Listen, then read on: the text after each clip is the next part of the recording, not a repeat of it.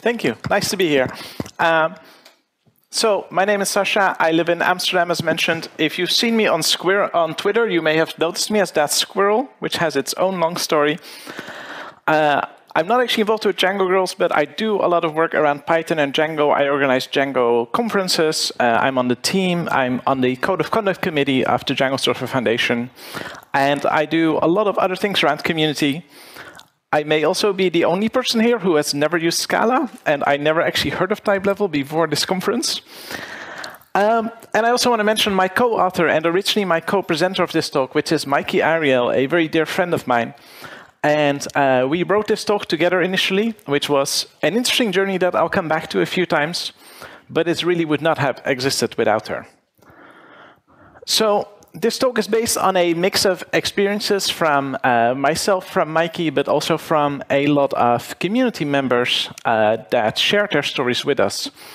And I'd like to ask you to keep in mind that the point of this talk is to help trust and openness, because we're going to touch on some sensitive issues, especially for some people. Maybe people will feel more comfortable to have some personal conversations that they may not have felt comfortable having before. So I'd like to ask you to handle with kindness whatever is shared, both in this talk and afterwards. So the first thing I want to talk about is why none of us are alone. Because with many people that I meet myself, it often feels like they have their entire life together. They have a ton of friends that they do amazing things with. Their work is all amazing, and they have so much fun doing that. They get along with everyone they meet instantly. They are always doing some new amazing project, and it always ends up well for them. And everything always seems entirely smooth for them, from my perspective. But over the years that I found with that, many of the people that I felt about this way, when I get to know them better, they sometimes open up to me, and then I find out how wrong I was about these things. Because I found that for many of the people that I admired the most, and sometimes even envied, the people that seem to have everything together more than everyone else that I know, I was actually wrong. Because once they open up to me, a lot of them share stories about depression, about crippling anxiety, OCD, PTSD, sometimes even self-harm. And I felt completely blindsided again and again by how serious some of these stories sometimes are, and that I never imagined that person to struggle in that way, and impressed by what they still accomplish. But it's left me increasingly thinking that I probably actually know very few people who have never struggled with their well-being, but that many of them simply haven't felt like sharing that with me, which is fine if they don't want to. But it's taught me that no matter how successful someone may seem and how amazing everything seems to go in their work and everything they make, and they seem to have boundless creativity, they may very well be spending tremendous amounts of energy just to get through their daily life. Because, for example, around 1 in 4 people will experience mental illness in their lifetime, which means could be something that affects your entire life. And that has started at the start of your life, like development disorders. It can be things that surface later, like a burnout or OCD. And once they show, sometimes they affect a few years of their life. Sometimes it defines the rest of your life from then on. And so there's a lot of variation in this. And this might still seem like quite a minority, although if you look at this room, that means there's 50 people in this room who have or will experience this. But so many people struggle with their well-being in things that don't necessarily meet criteria for diagnosis. Like 70% of office workers regularly report physical symptoms due to excessive stress, which means their stress level is so high and so consistently high that they suffer from being excessively tired, poor sleep, head and neck pain are classic, digestive problems, and lots of other things, which may not always meet the bar for a formal diagnosis, but it's definitely something that harms your well-being, especially in the long run. So even though a minority of people experience mental illness, a large majority will in the future or is already suffering from issues that affect their well-being and have an impact on their life. But hiding these kind of issues, especially when it comes to mental well-being, it's very ingrained into many of our cultures. And we just say, oh, you know, I'm fine, I'm just tired. It's such a natural thing for people to say when they're not doing well.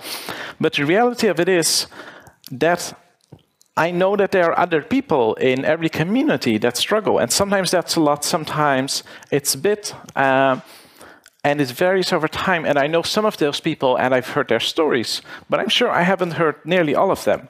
It will also be exhausting. But it's left me convinced that if you're struggling with things, there's very likely to be someone else in this room who actually knows what that is like.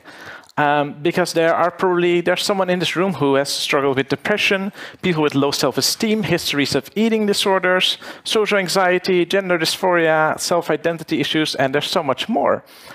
And there are even more people that might not struggle in the same way, but that understand because they know what it's like when things aren't always so easy and when it's hard to talk about them. And I don't necessarily know who those people are, but I do know that they're here. So at DjangoCon Europe 2015, the organizers actually offered free confidential counseling sessions to all attendees. You just had to, if you have a ticket to the conference, you would have 25 minutes for free, anonymously, with a professional counselor. And about 1 in 10 people actually went there, and we got some anonymized data from those sessions. And of course, if you spend 25 minutes with a counselor, that's not enough to treat a depression, for example. But it can set people on a path towards feeling better. Sometimes that could be better self-care. It can be professional care, often a mix of both. And some of my favorite feedback that people gave on these sessions were someone who said, it's been a relief to finally say these things to someone and have acknowledgement of the problem. And I found it useful and relaxed and feel like I'm not crazy or alone. This is normal. And they reflect well about how people felt about these sessions. It's like not an immediate fix to everything that you struggle with. It's not a full treatment plan, but it's a place to say things out loud and not worry about being judged, to feel validated and acknowledge that the things you struggle with are real and that you deserve to learn how to better take care of them, even if they're not the same or they might not be as serious as those of other people. And that's basically also the point of this talk. Because I'm not actually a trained mental health professional, like my main job is actually Python development. So I cannot treat someone's eating disorder even if I had more time. And after this talk, and even with other things people are doing in this space, like anxiety will still be there, like it doesn't just go away. But like short counseling sessions, even though we're not professionals, we can make a difference. And that we is not just me, it also includes all of you, because we're all part of this community. And that means each of us has a chance to help with these things by being considerate, by being empathic, by being accepting and understanding to other people. And for example, help anyone who struggles to feel validated and not alone, because in the end, none of us are. Whether it's like serious, multiple, complicated, serious disorders, or sometimes just feeling like the stress is taking a toll on you, these struggles are valid because they have an impact on our lives. And it's important for all of us to remember and also carry out to others that whatever we're struggling with, you're not crazy, you aren't any less lovable, and most of all, not alone in the community.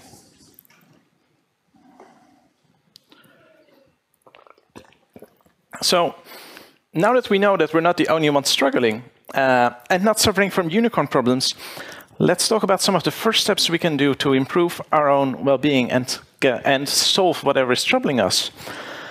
Because the last thing that a lot of us want to admit is that we are struggling, that we can be overwhelmed, and that we're not superhuman. But so how does that happen? How do you get overwhelmed? Well, for one, most of us are mostly responsible and we are mostly functional adults. But still, it is so easy to end up in a situation where you're constantly fighting against all your work tasks, your projects, your conferences, your hobbies, your friends, your sleep. And most of us are probably generally well-liked. People value our contributions and our company. And many contributors get a lot of satisfaction from contributing to communities as well. But that is also exactly where the problem starts. Because somewhere along the way, it's easy to forget that you need to help yourself before you can help anyone else. Whether it's being excited about a project or invitation to speak at a conference or organize a conference, or the workplace increasing the workload because they think you're the rock star who can do anything. It is so easy to get caught up in a desire to contribute and to help, to be part of something, that you end up losing control over time, energy, and mental resources. But in the end, participating in anything is supposed to create a positive impact, not just on my peers, not just on my community or the entire world, but most of all on me. And if I forget that, then being helpful doesn't help me, and that is where things can get very dangerous. If that sounds selfish to you, consider that putting yourself first is often not selfish and can even save lives. If you've flown before, you might remember the oxygen mask instructions where they say, help yourself before assisting anyone else. And the reason for this is that if you struggle with someone else's oxygen mask and forget to put on your own, you'll pass out before you can help either of you, and none of you will receive any help. Whereas if you help yourself first, then you are in the position to help someone else before you pass out. So if you take care of your own well-being first, then you are still able to help other people. But if you prioritize these others over yourself, then you'll all run out of air before anyone is helped. And I'm also very much at risk of overcommitment because I get really excited about things, or I get invited into something and it makes me feel valuable and validated, which makes it hard to turn down project offers or step down from something that I've already joined. And there are a few things that can make it very hard to say no to a potential project, and even harder to say no more to something that you need to step down from. And from our own experience and what we saw in others, there are two very big reasons for it. Being afraid that if you turn down or step down from something, you have failed, or that other people will respond in a negative way. And so when I asked Mikey to help me build and present the first version of this talk, this was about 2 years ago, she had just changed careers for the third time, she moved cities, shifted from office work to home office work, and she had 1 million projects going. And at some point I had to confront her with what, in her own words, she should have confronted herself with. That she was dropping the ball on this project. She was endangering the whole collaboration around this talk because she tried to juggle too many things. But fortunately, we are very good friends, and we were building a talk about mental well-being. So we were able to have a very productive conversation about what to do. But she admitted that she had a problem and that she had to decide to drop some things from her life. Fortunately, she didn't end up dropping this talk, and that's why it exists today. But that was not an easy choice. And so we have to remember that sustainability is not just important for our open source software, it is also important for the open sourcer. And it's simpler than you might think, because if I burn out, I am effectively useless to both myself and anyone else and any project that I'm on. So I cannot let short-term satisfaction or validation from myself or others impact my long-term capacity. So let's say you've now looked at all your project commitments and your free time, or whatever is left of it at this point, and you realize that you have to balance your life better. Now you're going to have to communicate this to your peers, which brings us to the second reason. Why is saying no more or no hard? What will people actually think of you? And unfortunately, even after you admit to yourself that you need to let go of some things, the next step of actually communicating this to your peers can seem even harder. Like, especially if you're a veteran contributor in the community, then the project will fail without you. You cannot let the community down. And this happens because we are very social creatures, and also a lot of our work doesn't have a clear finishing line. So we are in a way dependent. We are always developing. Things are often never done. So it makes us very dependent on subjective feedback. And combining this with the culture of overachievement and overcommitment that we have in tech, it can make saying no very scary.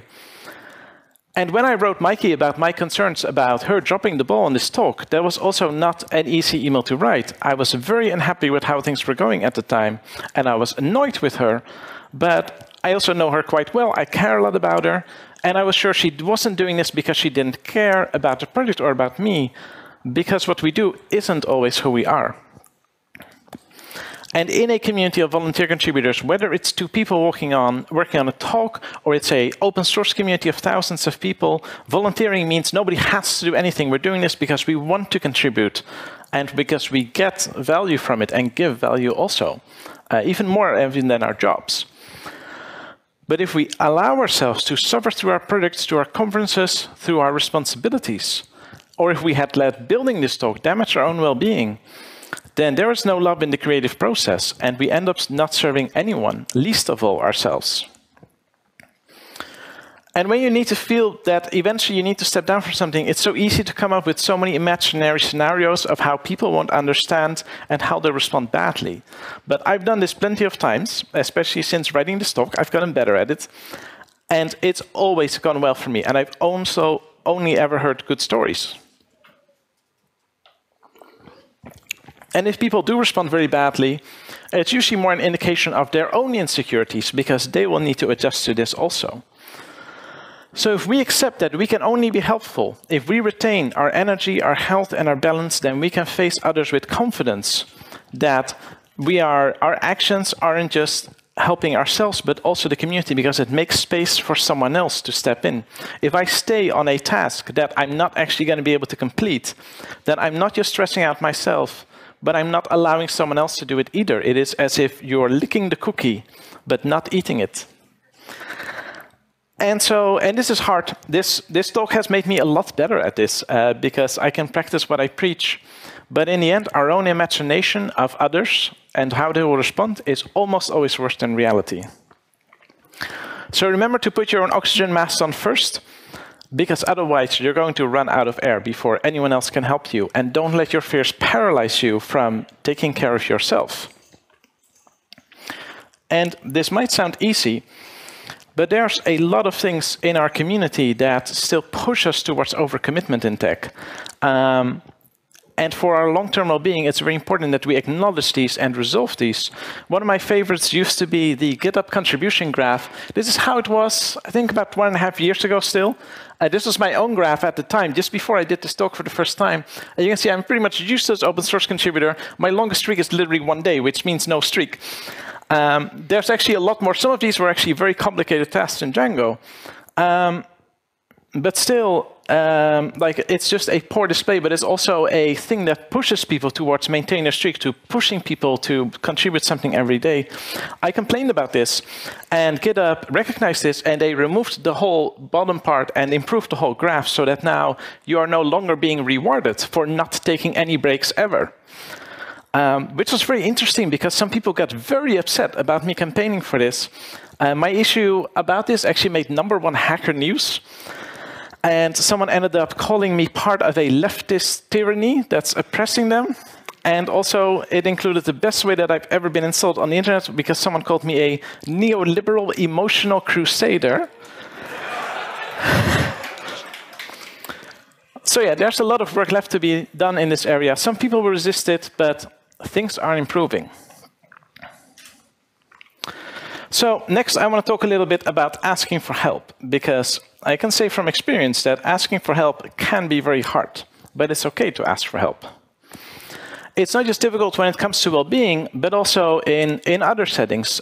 In Django, we run development sprints where people get together for a few days and contribute to Django itself.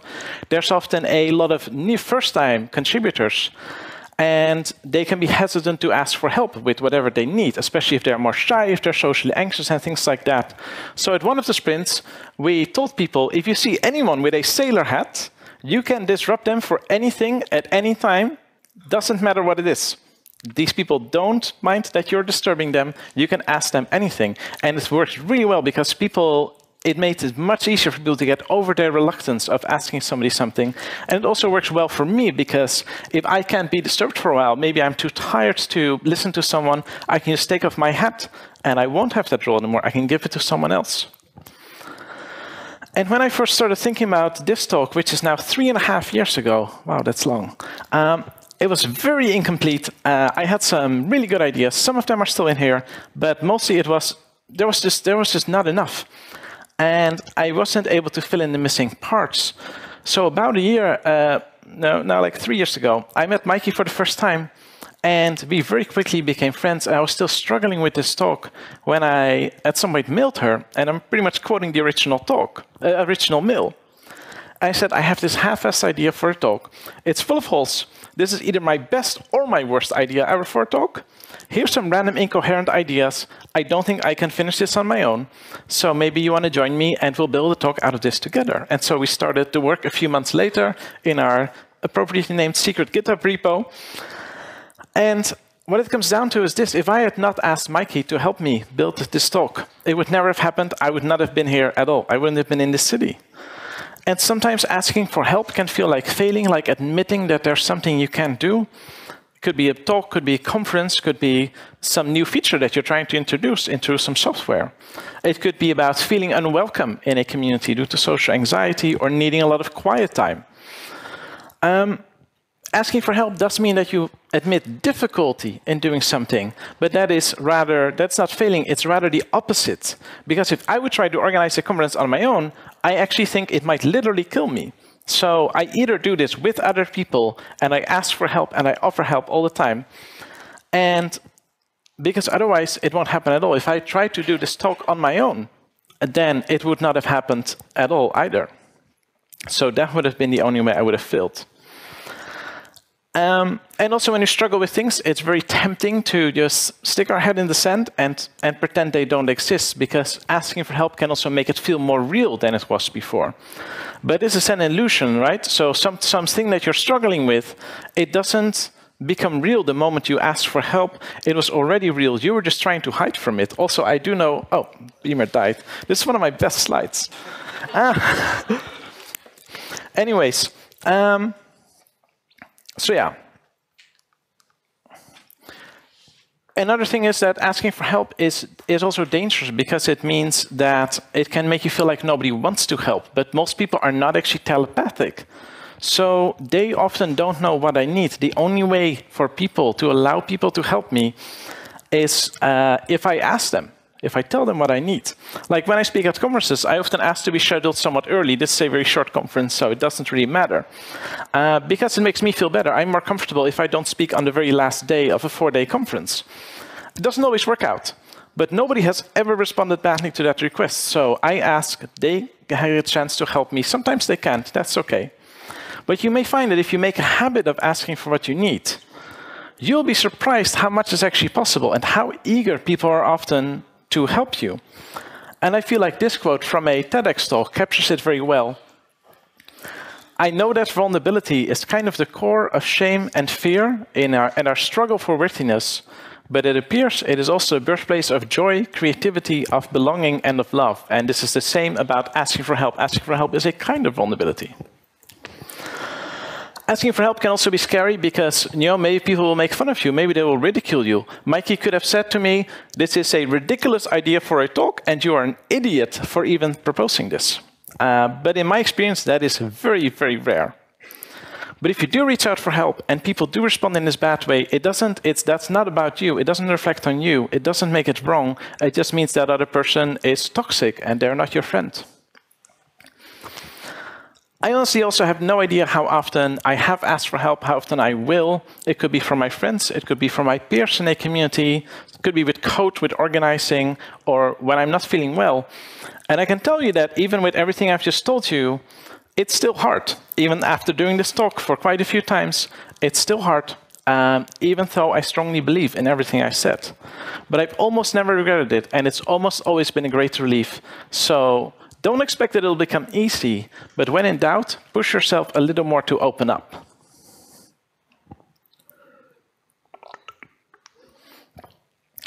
I said before that no matter what you're struggling with, that doesn't make you any less lovable.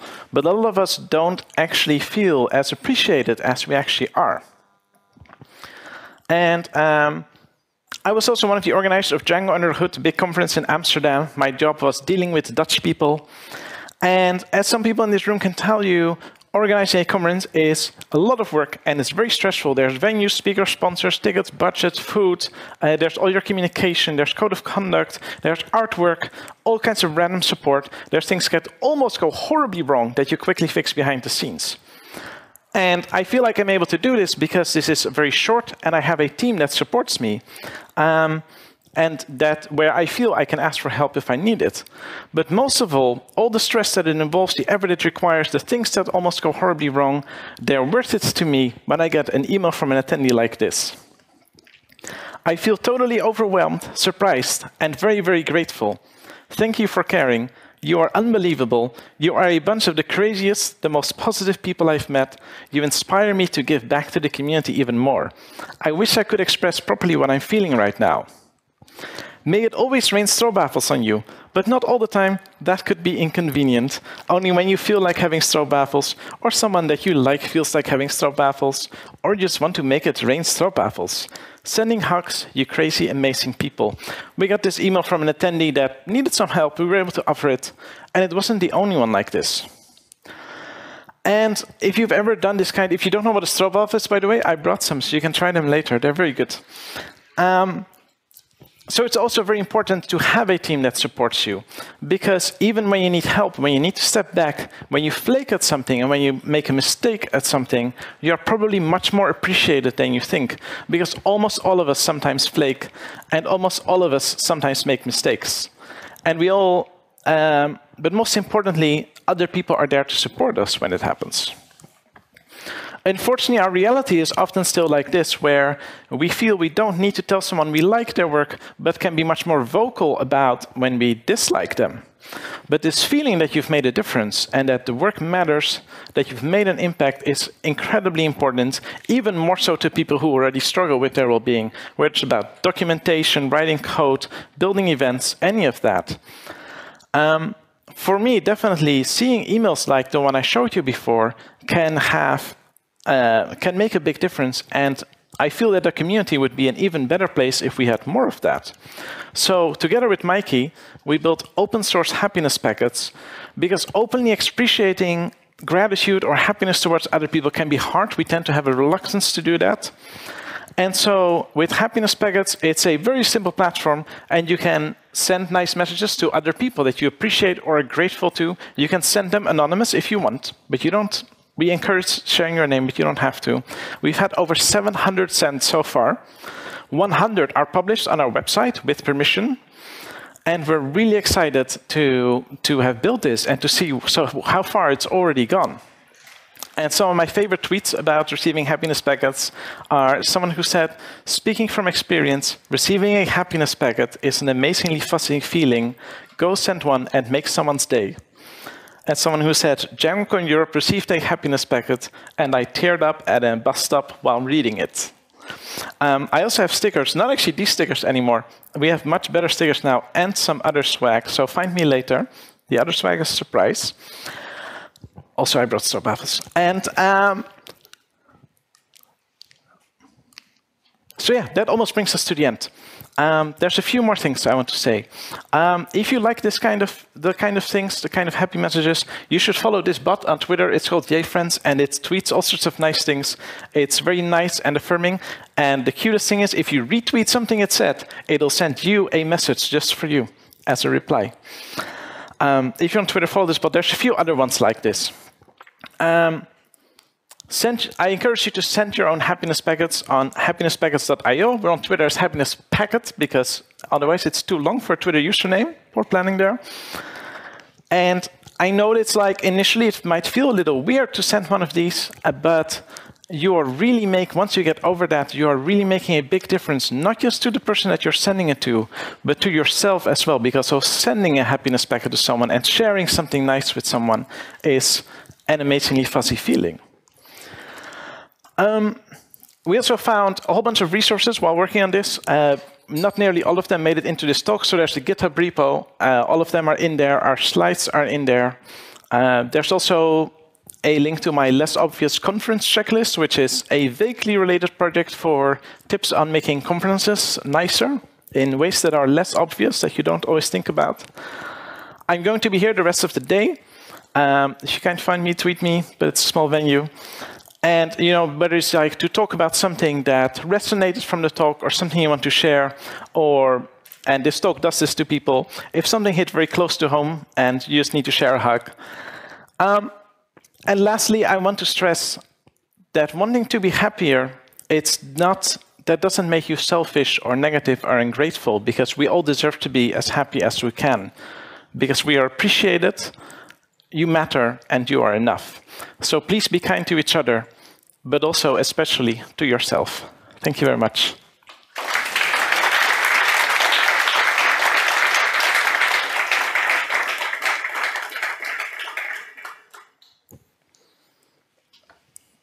Okay, thank you, Sasha. I think that's a very important topic. Not that bifunctors aren't also important, but you can't write bifunctors. Take care of yourself. Any questions?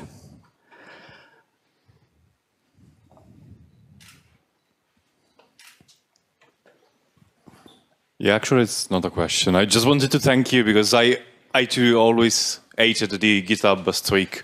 So thank you. Thank you.